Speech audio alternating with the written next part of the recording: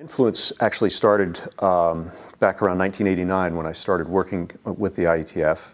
I had an opportunity to lead the Dynamic Host Configuration Working Group, which developed the Dynamic Host Configuration Protocol.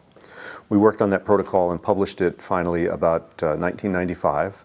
It was picked up by Windows 95, picked up by Microsoft, was integrated into the Microsoft server. And so as Windows 95 came out, it revolutionized the way in which devices would connect to the internet. Prior to that time, there was a lot of manual configuration that you'd have to go through. You'd have to type in a lot of addresses and subnet masks and other kinds of configuration information. All that was taken away by DHCP, done automatically. So you can just turn on your computer, plug it in, and it would get the DHCP information and take off. A few years later, we did the same thing for IPv6. You've heard of IPv6 as the new version of the IP protocol. And we needed that same functionality for DHCPv6, so we worked on that protocol and in fact published it in 2003. In fact, we just celebrated the 10th anniversary of the publication of DHCPv6 earlier this week.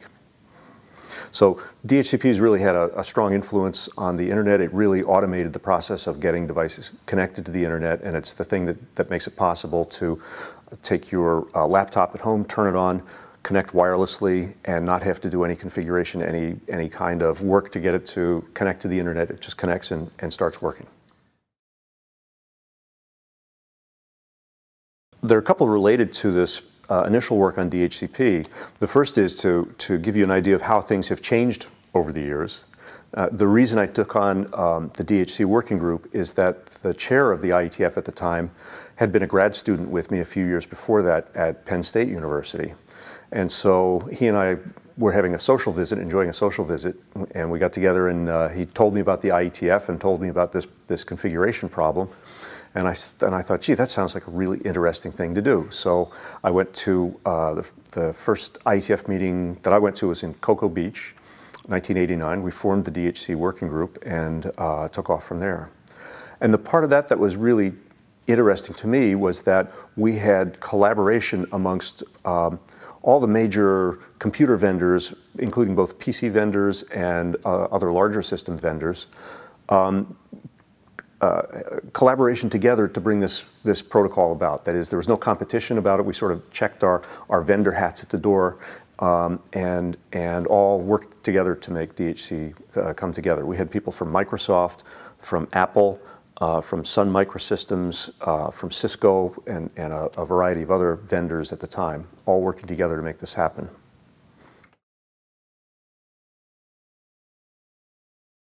In my mind, very unsettled. We're at a time of huge expansion of the internet outside of the kinds of internet connections and devices that we're familiar with. We've seen some of that over the past few years as we've moved from laptops, desktop computers to smartphones and tablets, and we've seen a big increase. Right now, instead of a tablet and a laptop at home, you've got a tablet, 2 iPhones, and a desktop computer.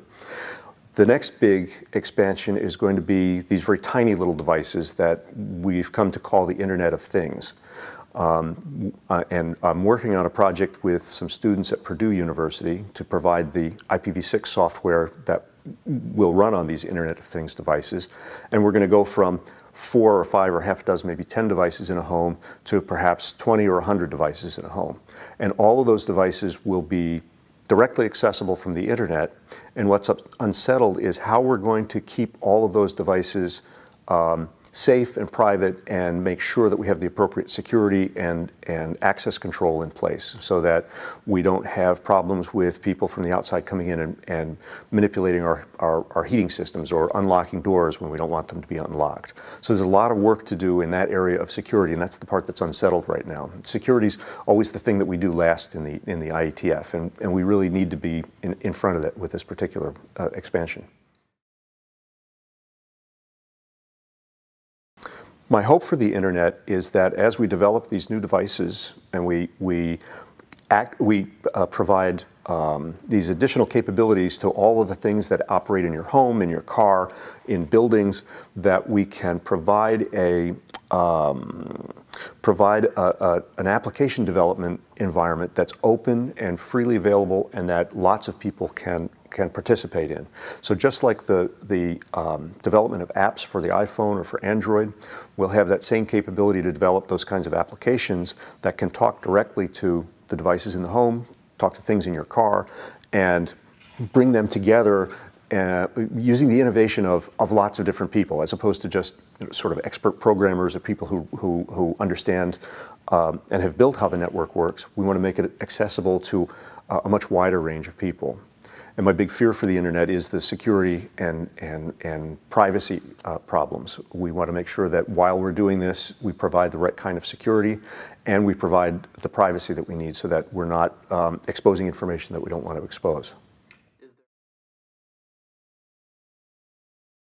Some of the specifications that we're developing in the IETF take security into consideration. I just finished working with the Zigbee Alliance, between Zigbee Alliance and the IETF, on something called the Zigbee IP specification. It's a way of running IPv6 out to these Internet of Things devices. And we integrated security into that from the very beginning. So when a device comes up on this network, it first has to authenticate itself into the network. It has to say, you know, I'm allowed to connect to this network. And at the same time, it checks that the network is the network that it really wants to connect to.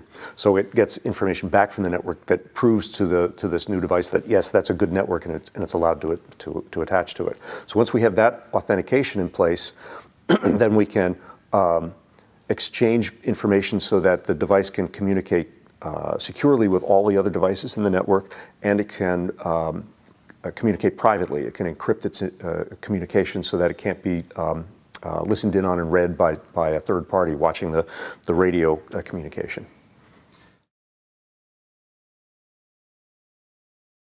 One thing is we want to encourage as much participation in the IETF or in other places and as much innovation as we can so that we can take advantage of all of these new capabilities. We want to have the right programming environments, the right development environments so people can really very easily take their ideas and put them into practice really, really quickly and get familiar with doing that at a very young age, so that they're, you know, by the time you get to going to college, you already have experience with